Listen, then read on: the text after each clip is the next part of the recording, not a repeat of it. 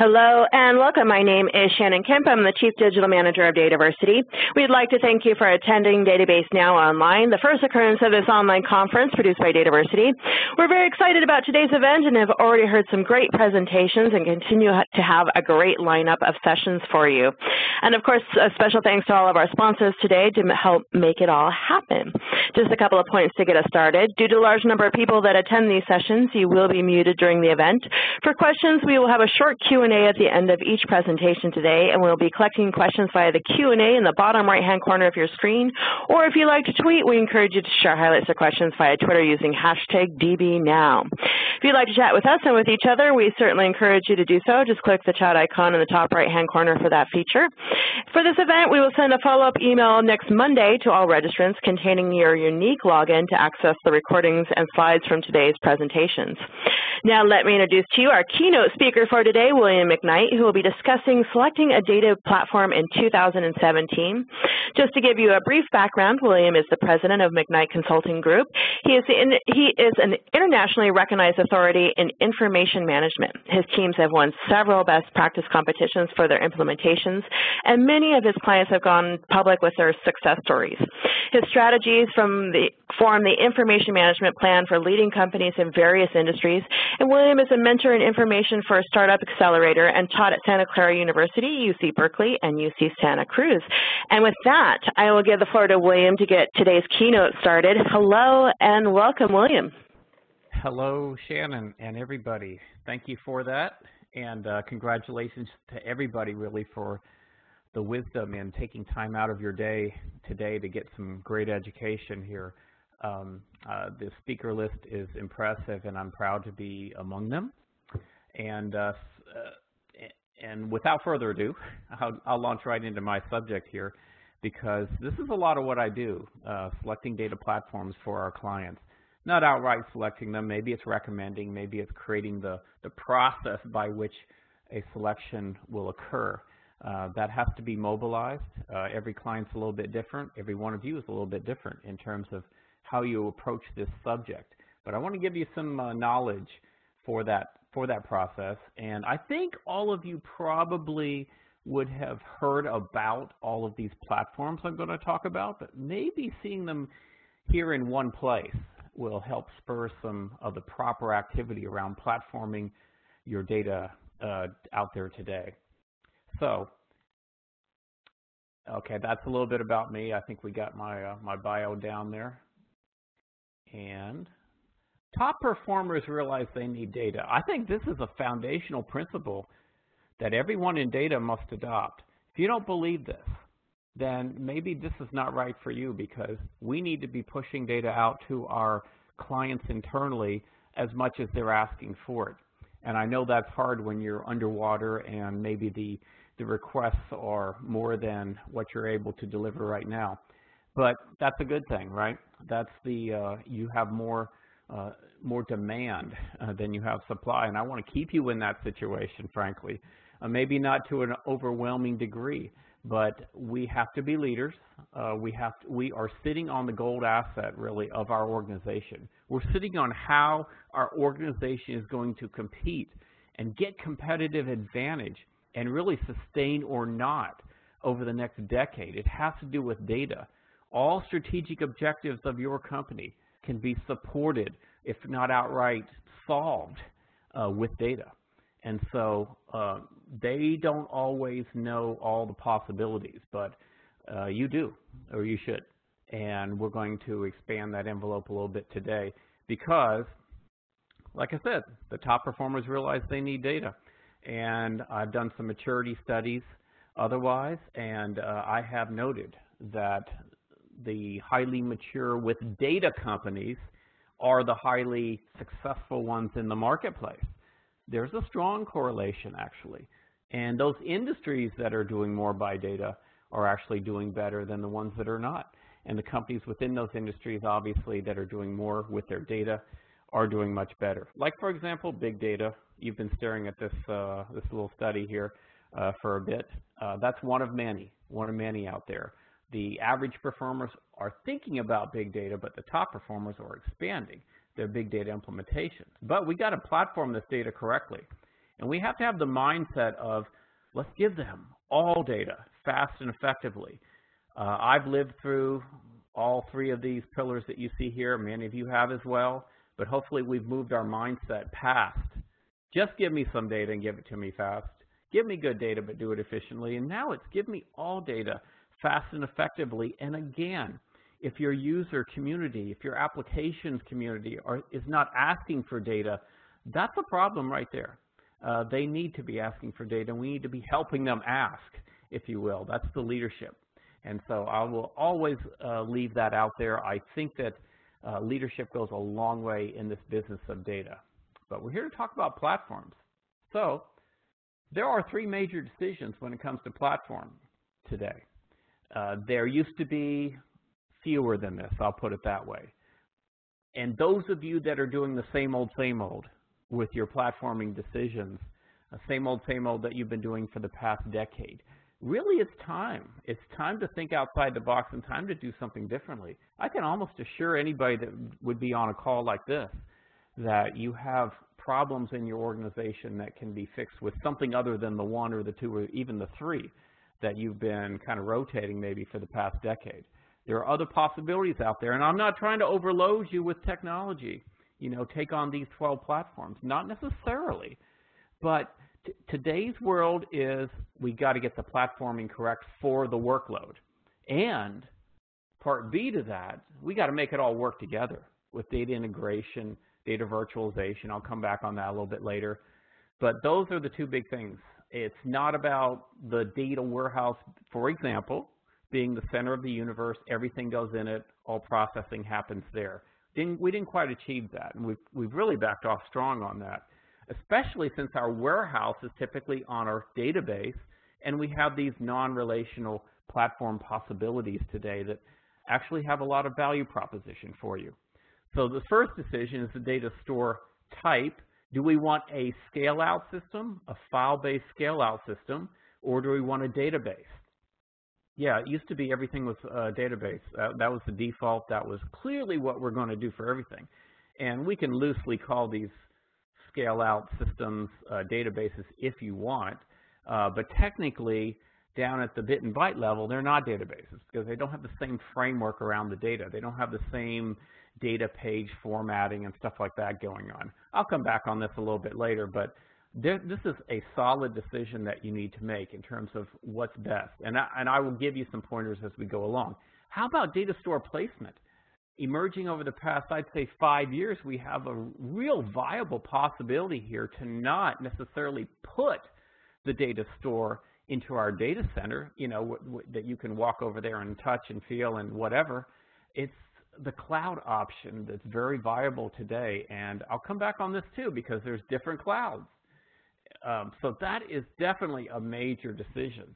A third major decision, and we're starting to lose sight of this, but we should keep it in mind, is it an operational workload or is it an analytical workload? Now, I know you're thinking maybe that, well, these are blending together and, you know, the lines getting blurred. Maybe a tad, in my view, but there are still distinct workloads.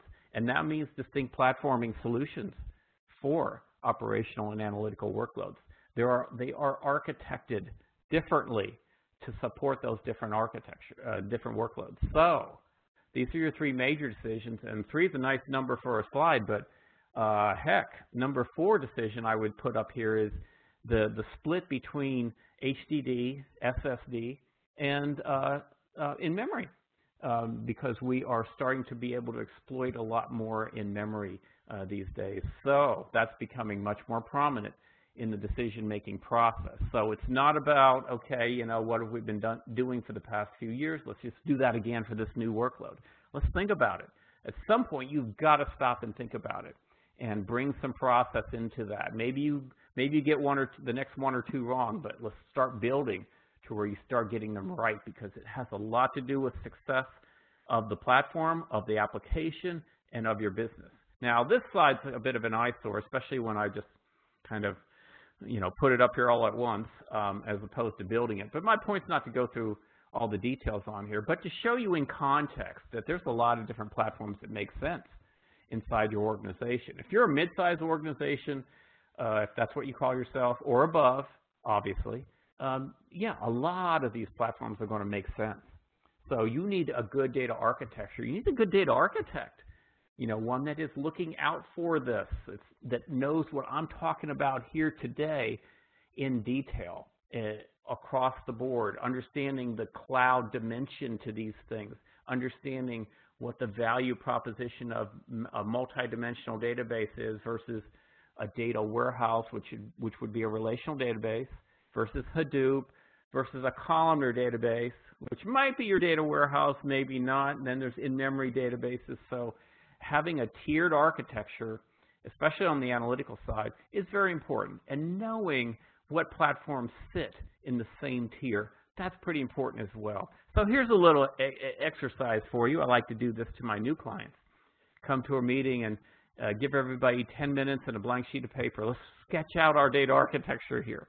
And you can, if you haven't paid attention to data architecture, you can see some pretty weird stuff coming back and some pretty disparate stuff coming back. And I like to see some, even if it's bad, a bad architecture, I like to see everybody on the same page, because then we can start moving forward together. So that's a pretty important exercise. Let's sketch it out. And obviously, we got to start building towards what our future architecture is going to look like. Now, on the operational side of things, over here where you see NoSQL, some relational database legacy sources, operational applications, and so on, we have master data management. That's pretty important for your so-called enterprise dimensional data. And it's pretty important that that be in the operational side of things, not over here in the data warehouse. So master data management, although I'm not talking about it a lot today because we don't put large amounts of data in there, it is great for mastering, I shouldn't use that word, but for organizing the data that is so important throughout your enterprise, your customer list, your product list, and so on. And I'll move on because I'm going to zoom in here on the data warehouse and help you make some of the decisions around that ecosystem as we go along. But further on this theme of data, our information is exploding. Our business is real time all the time. And if it's not, or you say it's not, you need to work on that, because your competitors, other businesses out there, the possibility exists for you to be real time all the time as well. And we got to get there. Our information differentiates us. Our information quality impacts our clients. I'm not spending a lot of time here on data quality. I know some other speakers have. Yeah, that is very important throughout everything I say, throughout all the platforms I'm talking about, all the data you're putting in there and pushing out. It's got to be of high quality. And that high quality, by the way, and I'm sure the other speakers talked about this, but it needs to come from the business in terms of, what the rules are that you're measuring that quality by. We call that a data governance program, right? So one of the first things I want to do, no matter why I'm at a client, is to lay down at least a mini data governance program, something we can build on over time, but something where I'm going to get that business input to what I do. Because I do want the requirements coming in, although that's not the only criteria I'm going to use to platform a workload, and we'll get into that. So we're in the business of data, and we're all measured out there as data professionals.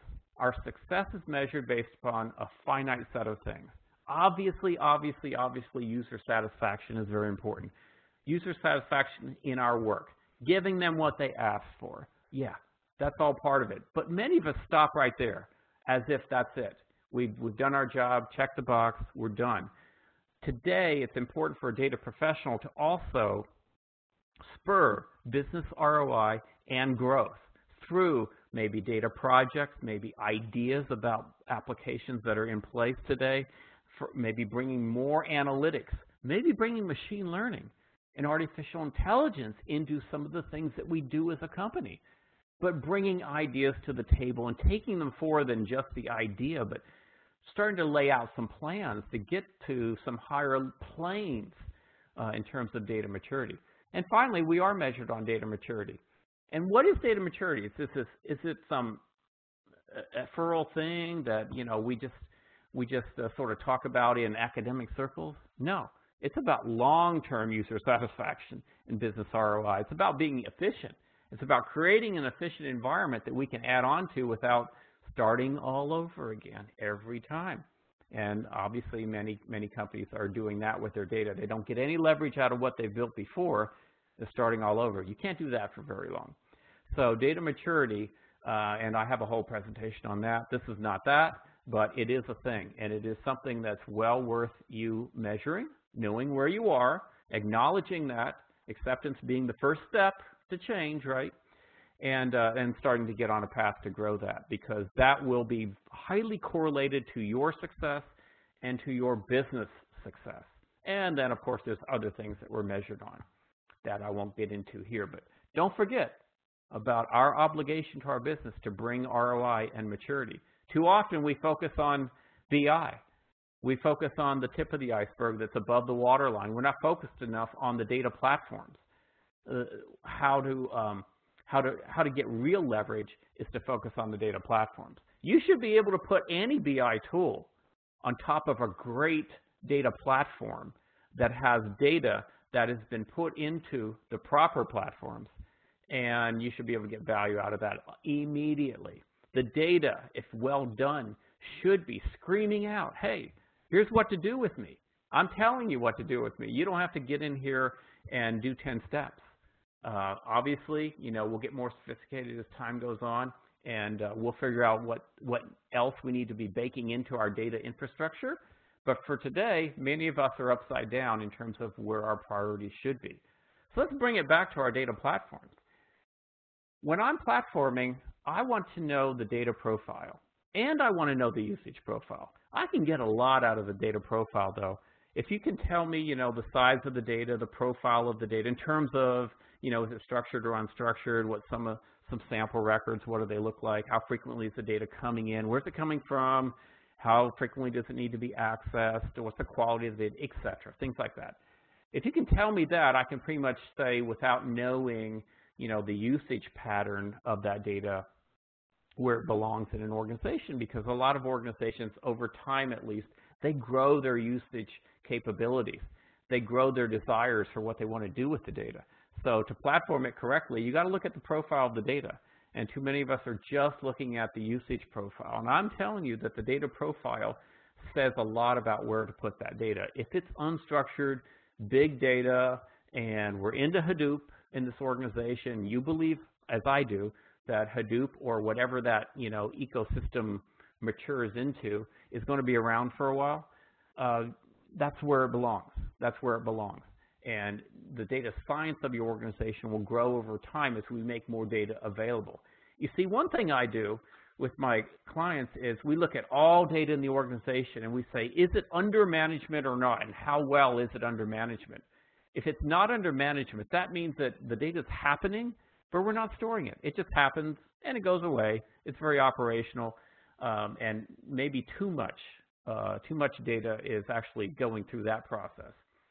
But if you're, let's say you're highly mature with that piece of data, it's not only under management, it's in the best platform for it to succeed. And by the way, you can do this across the board with all your data. Is it under management or not? You still wouldn't have done the full job, because there's all this third-party data that you can utilize as well. It needs platformed as well. And so really, there's not a lot of boundaries around what data you can use. The only boundaries are your imagination and your data science, because when you talk about third-party data, there's a lot of data available. So as we make our data platforming decisions, we're obviously trying to get success out of the workload, right? Okay, so what determines the success of the workload? Performance is number one.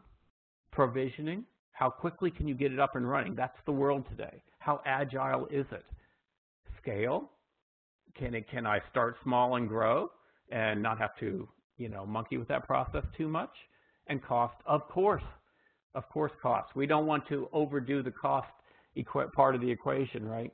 But performance can override a lot of things. If we can give our users better performance out of our platforming decisions, they can grow in their capabilities with the data. They're not going to be limited because, oh, this query is going to take 5 minutes and I've only got a half an hour here, so this is, I'll run a few of these and that'll be it. They'll get to deeper levels if those queries are popping. And that's not going to happen if you do the same old, if you haven't thought about it for a while. So I'm encouraging you to think about your platforming so that you can give your users performance, quick provisioning, high scale, and relatively low cost. I know it's a lot. I know it's a lot. So there is an increasing probability that platforming selection leads to success. Again, I keep saying same old platform. You might as well be throwing a dart against the wall in terms of whether you're going to have success today. I know I look at our portfolio of deliveries over the past few years, the requirements have gone up tremendously in terms of the number of users, the performance expectations, the amount of data, the complexity of the analytics, and so on, right? Isn't that you too? Well, we need to think a little bit differently. We need to get into the best category. For example, if it's Hadoop, it's Hadoop, okay?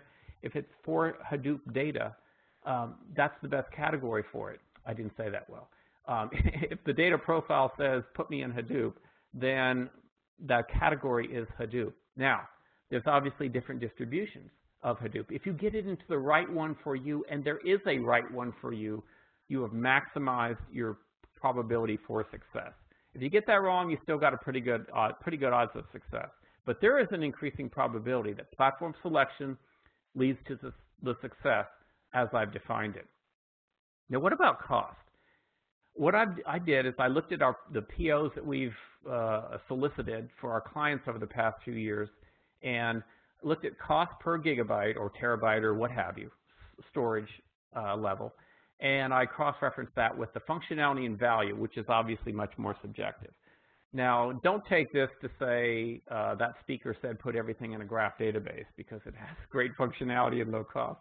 That's not what I'm saying. There's a place for all of this in your organization. But there are some things that are more specialized. These are the things that these platform categories really tout. Like, for example, in memory, super fast performance. It's unparalleled in terms of versus everything else on here. Now, is that important? Sure, I just said it was important, right? But is it important at all costs? Are you going to get that exponential value out of it? Yeah, maybe, maybe not. So for selective workloads, you will. So it has high special functionality that you're not going to get anywhere else. Master data management, mastering that organizational metadata, if you will, yeah, it's specialized for that. It's specialized for that. So that's high functionality. Then you get to things that don't give you a whole lot extra, like Hadoop, but it is very cost effective. And obviously it's going to grow in its capabilities. But keep in mind all these possibilities, and we'll drill in here a little bit. Now let's look at the data warehouse ecosystem, something that's been near and dear for me, for a couple decades now. So we got that source data stuff going on over there. Obviously that's a complex ecosystem in and of itself, but we want to bring that data over into analytics, right? So there's the good old data warehouse, and it's sort of, I don't mean this in a disparaging way. We need a data warehouse. Really, pretty much every client needs to put more energy, more dollars really into their data warehouse, and they'll get more back out of there than just about any place else in the company. That's still where we are with data warehousing. However, it is sort of the lowest common denominator in many organizations. And what I mean by that is you already have 10 workloads in there, 20, what have you, however you want to count that. You got a lot going on in your data warehouses out there. I know that. Well, it gets hard to add another one. It gets really hard because you got this committee basically now going on that you have to impact, and that slows things down a bit. Like, who's going to want to step up and say, okay, yeah, I'll jump in on paying for that in-memory database, making our data warehouse in-memory, that is, or I'm good for, if you want to take a weekend and spin the data warehouse to be columnar or move it off SQL Server, move it into an appliance. Yeah, I'm good with that. No, that doesn't happen. So the data warehouse becomes kind of a bottleneck in some cases. Now, that being said, it's probably best for about a good 80% of your good old reporting requirements. But I want you to get away from just good old reporting, all right, and get into some other things. So at the same level of the data warehouse, we've got Hadoop. Looks pretty big. It can be big. It's not necessarily bigger in importance. But for many of you, Hadoop is going to be by far much larger than your warehouse in due time, if it's not already. And then you got other appliances for specialized workloads. Like I said, I've got some very specialized requirements now that I haven't had to deal with for quite a while. So exponential uptake in terms of performance expectations, concurrency, etc. You may or may not get that in whatever you put your data warehouse on 5, 10 years ago. That may require a separate appliance, if you will, maybe. And obviously, we have our data mart layer. And some of you are looking at this going, but my data warehouse is on an appliance. Yeah, that's cool. As a matter of fact, no two shops are the same when it comes to this. I am only saying that the interplay here between warehouses and marts, and maybe some marts at the same level as the data warehouse and Hadoop, should look something roughly like this. All right. We try to bring our clients usually more complicated architectures because of sprawl into some sort of architected fashion, and it would look like this. Moving on, you want to consolidate to right-fitting platforms. And so within the data warehouse, you've got the data warehouse. You've got these oldies but goodies. They're still relevant. And for younger folks that aren't exposed to some of this, maybe this theory behind data warehousing, it's still relevant. Data marts, I've talked about that, an operational data store, a staging area, an analytical application with specialized needs. So the point of this is, if you have a sprawl thing going on with your data, even though we're trying to platform data correctly going forward, you might want to rein in some of that sprawl that you have and put the databases into their right context and their right utility within your organization. If it's really a staging area, not a data warehouse, let's quit calling it a data warehouse. Let's call it a staging area. And then let's build a data warehouse because we all need one. And data warehouses belong on relational databases, okay, to be sure. But what about some specialized workloads? Okay, in-memory databases. The benefit, speed. Speed, all day long. And also that speed just opens up the possibility of doing more, doing whatever you're trying to do on a limited set of data to all data. And hopefully that opens up many more possibilities for return on investment from this platforming decision. So the considerations are really what data to put in RAM, what processing to do in RAM, how does the solution handle fault tolerance, and how will it integrate with other systems. So without going into the architecture of these in-memory databases, I'm just saying that you probably have a workload or two that's a single-digit number of terabytes, let's say, but it has performance expectations off the charts. And in-memory databases could be a nice solution for that. Got to make it all work together, of course. But here's some hardware perspective on that. SSD, yeah, here's some rules of thumb to walk around with. Your mileage may vary. But a lot of people out there are still hooked to their HDD. This is that fourth decision I was talking about earlier. SSD and memory, yeah, that's sort of the way to go. Without reading all the numbers, that's sort of the way to go. And so really open up your mind a little bit, or open up the possibilities here to what more memory can do. I'm not talking about an in-memory database here necessarily, but just using more memory than ever before because of the lower cost that it now has for us and the demand for performance. I want the wind at my sails when I'm making these platform decisions. I'm not wasting money, but if there's better performance to be gained, it's not ridiculous to think about.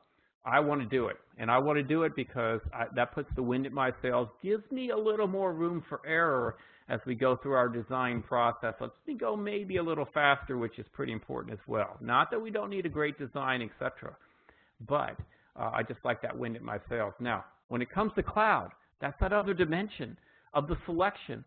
And this looks a little messy, but cloud architectures can be that way. You might have, for example, just honing in on the data warehouse side of things, you might put your data warehouse in the cloud. Well, what about your BI? Might you put them in the cloud? What about source systems? What about data integration?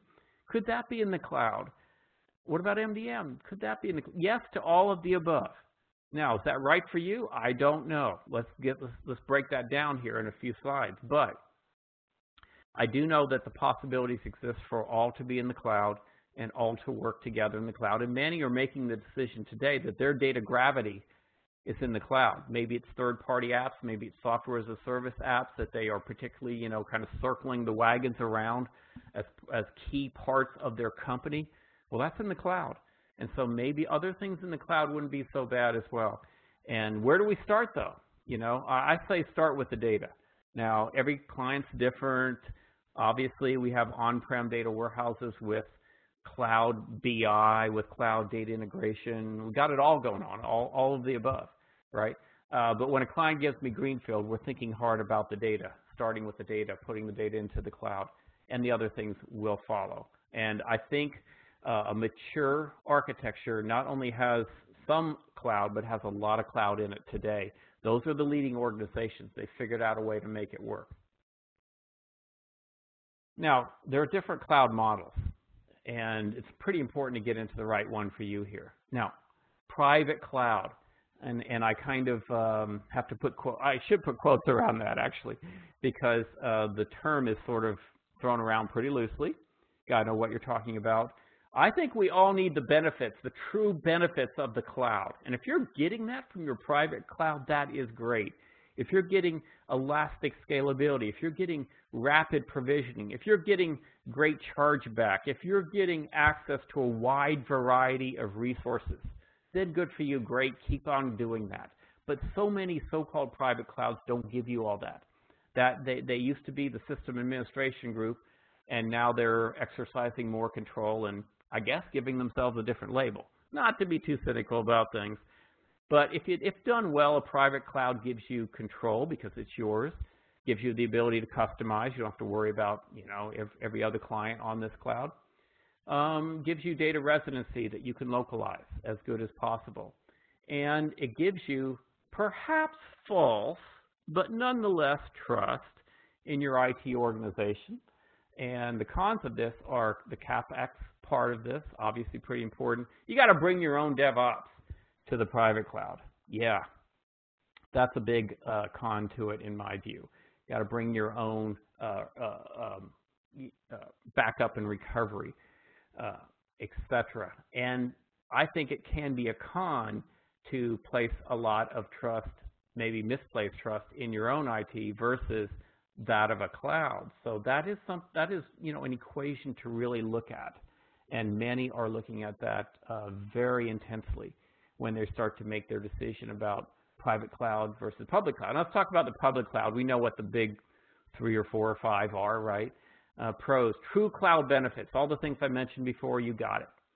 Scalability in spades, provisioning very quick, operational expensing, software as a service applications, you're already there, great cloud gravity going on, sharding across the world into all the resources of the public cloud if you need, and a big one to me is the DevOps, all the non-functional requirements, the availability, the backup and the recovery, the performance, etc. Now, cons with the public cloud, sprawl, so easy to get into. Anybody with a departmental budget can be getting into that and creating sprawl. The long-term cost, studies have shown that the long-term cost of the public cloud, if it carries out from today linearly into the future, would be prohibitive at some point in the, I'd say, you know, upper single-digit numbers of years. I don't know anybody thinking too much about that because some think that that will change and it will be actually long-term cost benefit to the public cloud. But stop at that point, because if you're just thinking about the storage cost, that's not enough. That's not enough. You got to think about all the pros of the public cloud. So are we leaning that way? Yeah, we're leaning that way for a lot of things, you know, if the workload dictates that. Now, there's also hybrid, and the pros and cons really depends upon where you are in terms of exploiting the benefits and the cons of the private cloud and the public cloud, because hybrid can be all over the place. But one use for a hybrid cloud, which I found pretty interesting, is cloud bursting, which is using the cloud resources as a failover, if you will, or as a peak workload type of resources that you can bring to bear, you know, that late in the month when you have the, you know, the massive processing or whenever. It's tricky to set it up that way, but many are exploiting that benefit of being hybrid cloud. So, cloud models, it depends. Think about public, don't write it off. Distributed file systems. Now, this is what NoSQL databases, so-called databases, and Hadoop clusters are. They are distributed file systems. Some of us have been around long enough to remember the older file systems, pre-database, okay? Yeah, it's kind of like that. And you got your data blocks that are spread out across your nodes, which are low-cost commodity computers with everything built in. But the value of the distributed file system is it makes it all work together seamlessly. Now, there's no RAID and stuff like that. The blocks are spread around, and if a node goes down, which does happen, one of the secret sauces of these things is that they'll pick up a new node that might be in the same IP range as these nodes, and obviously, as you can see, it can restore all the data.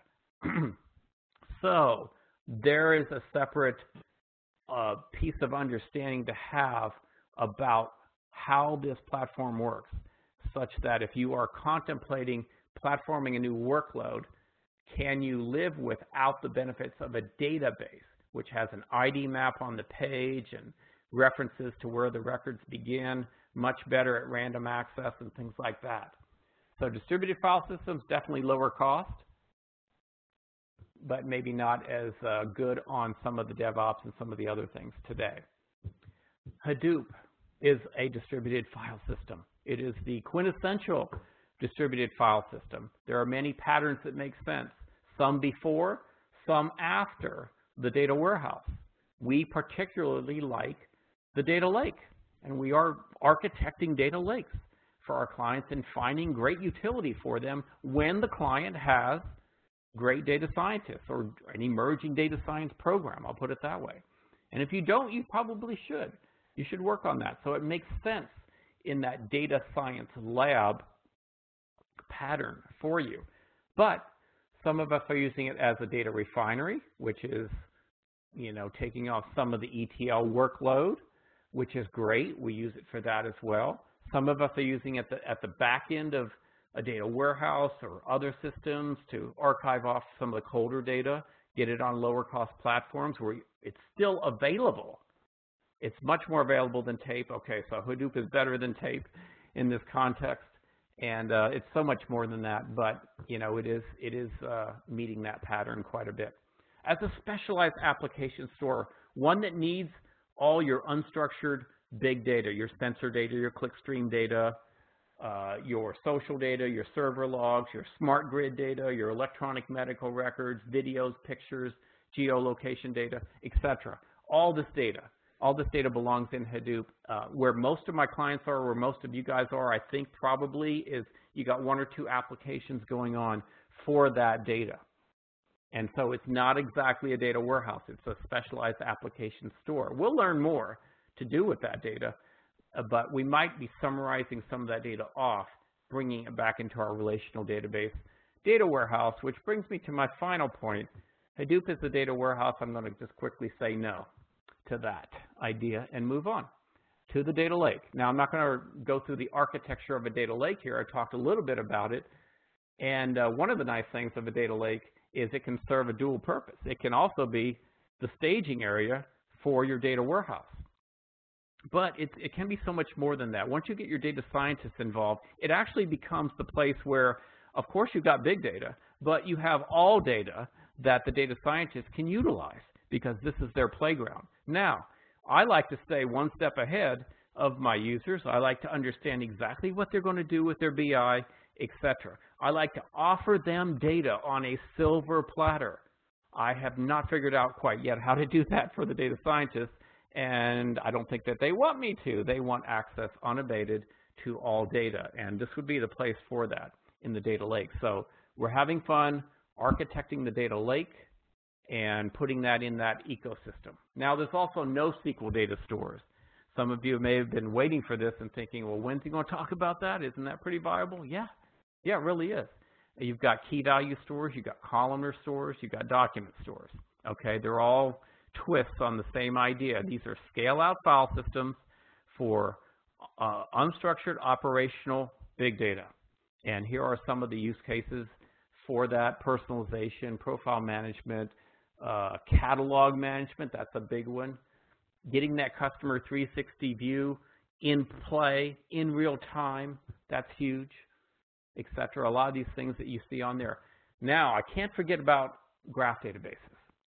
Now, if your workload that you're thinking about platforming, if you would describe it with the words network, relationship, object even, properties, you know, these are sort of key words to me that say, oh, we might want to think about a graph database here. And we think of sort of the quintessential one of these as like Twitter with everybody connected, etc. Well, the nodes, so-called nodes in the graph, don't have to be homogeneous. They can be heterogeneous, like you see here. We got people, we got cars, we probably got other things.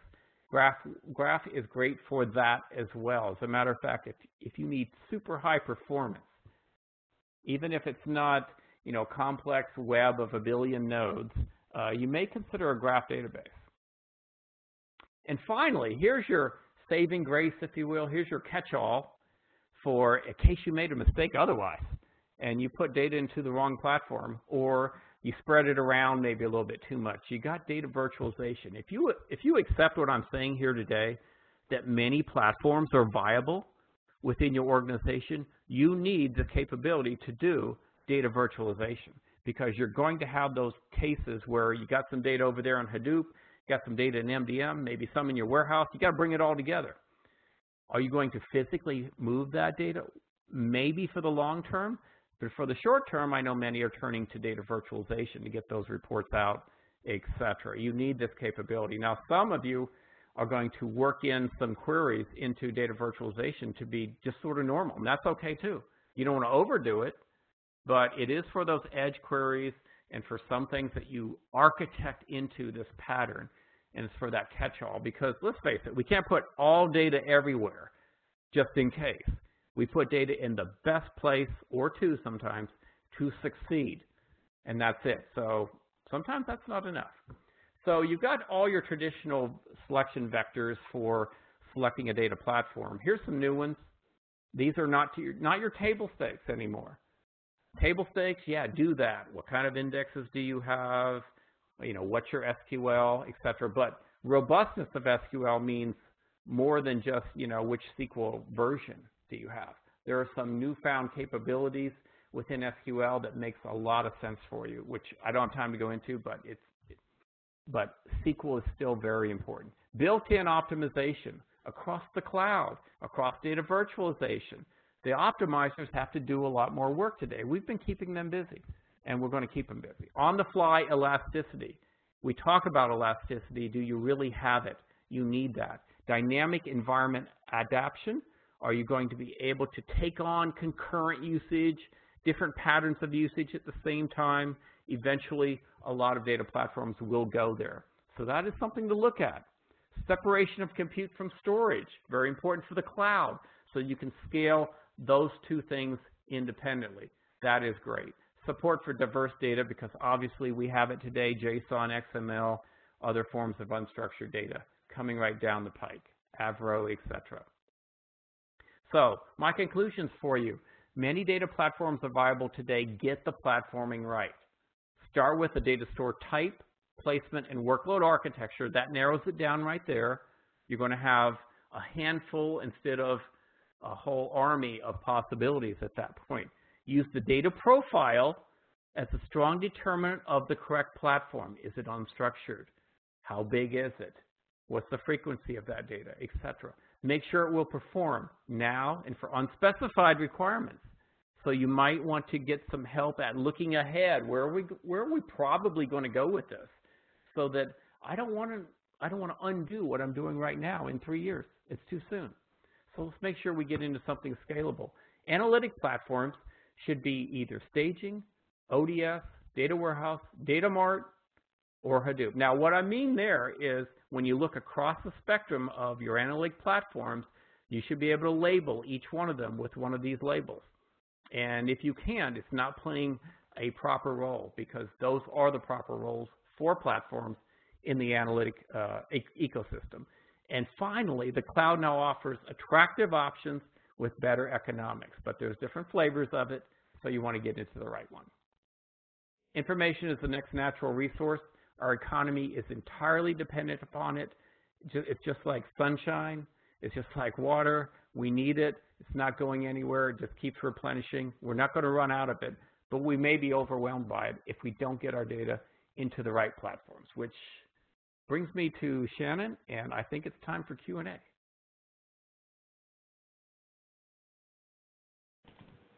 William, thank you so much for this great keynote. Appreciate it as always. If you have questions, submit them in the bottom right-hand corner in the Q&A section of your screen. And to answer the most commonly asked questions, we will be sending a follow-up email on Monday to all registrants with a unique login containing links to those slides and the recording of these sessions. So, William, why is OpEx a pro? It is easier to have CapEx project approved than an OpEx project. Did you say, is it easier to approve one versus the other? They are saying that it seems to be easier to approve CapEx versus OpEx. So why is OpEx a pro? I guess it would depend on the environment in terms of whether, which one is easier to approve.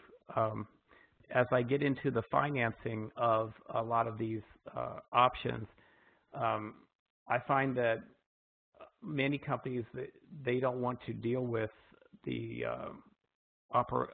capitalizing the expenses. They would much rather operationalize them, and this is sort of the cloud model, right?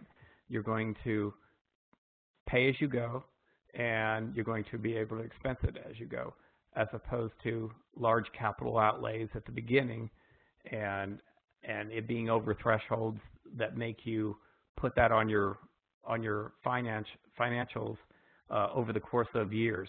Sometimes it's 7, sometimes it's 9. Depends on a lot of different factors. But I know all my clients are pushing me to operationalize expenses as much as possible.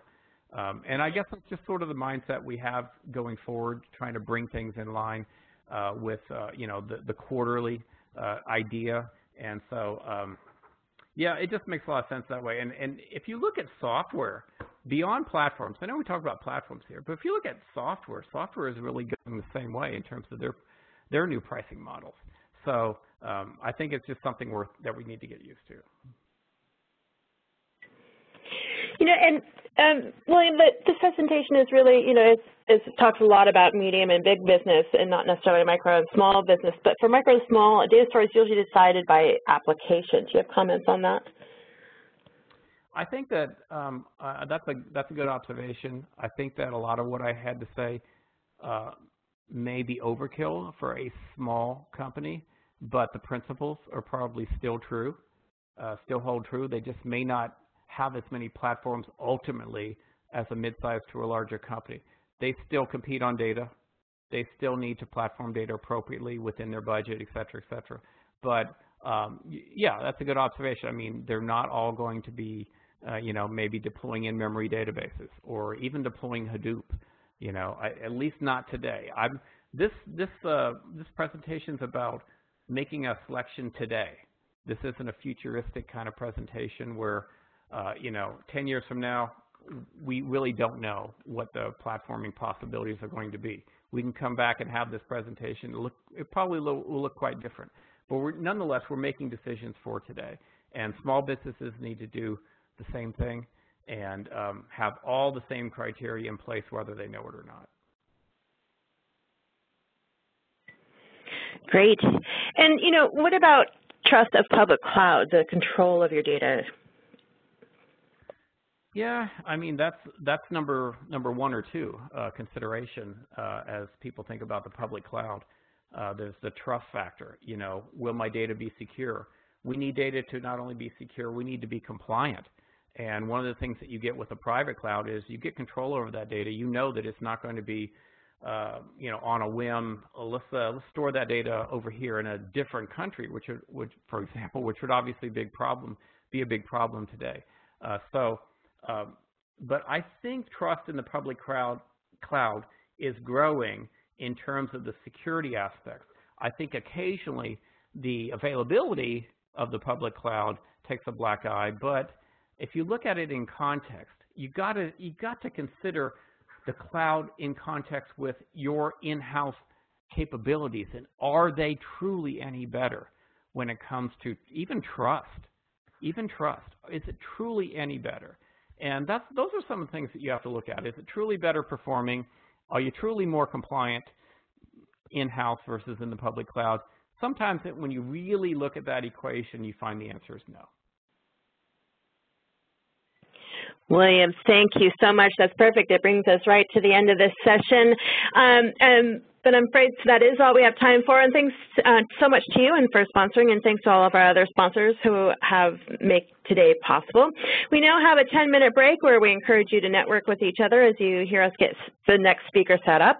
The next session will begin at 3:30 p.m. Eastern Time, where we will hear Tim Berglund talk about graph theory you need to know. William, thank you again so much, and thanks to our attendees for joining us so far. It's been a great event so far. Thank you, William. Thank you.